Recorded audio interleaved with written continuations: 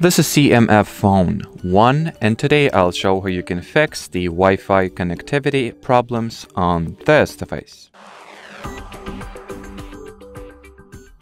So I recommend that you start by properly, or should I rather say making sure that your date and time are set properly and correctly. In order to do that, enter your device's settings, then go for the system, date and time, and here switch on the set time automatically and set time zone automatically functions, thus synchronizing your time and date. And well, since your date and time are now synchronized, you should be able to access internet services, since otherwise, if it is not set correctly, you will not be able to do that simply.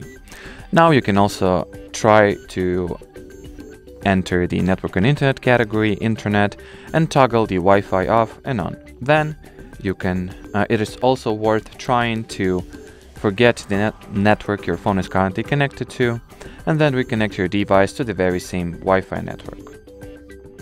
And final measure that you should try is resetting your Wi-Fi and Bluetooth settings. In order to do that, return to the system category of settings, then go for the reset options, reset Bluetooth and Wi-Fi, reset, and here you have it.